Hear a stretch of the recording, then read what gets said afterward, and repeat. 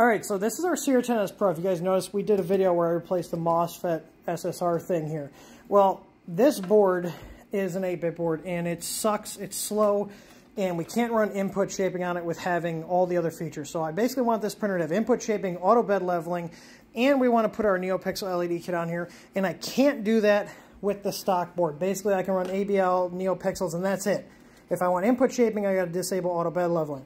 So Matt right now is working on an adapter that will allow us to take this board out and put in our EZBoard V2 in the stock location. Now, this has a ribbon cable, and this is the reason why this printer is not officially supported by any of our boards in the firmware. So I haven't decided yet, but I think we're either going to put ends on this, so cut this off, figure out what wires are what, or what Matt suggested, which I kind of like the idea better, is just getting rid of this breakout board completely and running new wires for the motors, end stops, heaters, etc., and just come through the hole here. So we're going to get this adapter bracket made so we can get rid of this old-ass board, and then we're going to do a live stream installing the EZBoard V2 in here from start to finish so we can actually bring this printer into the 21st century, because it is still a decent machine.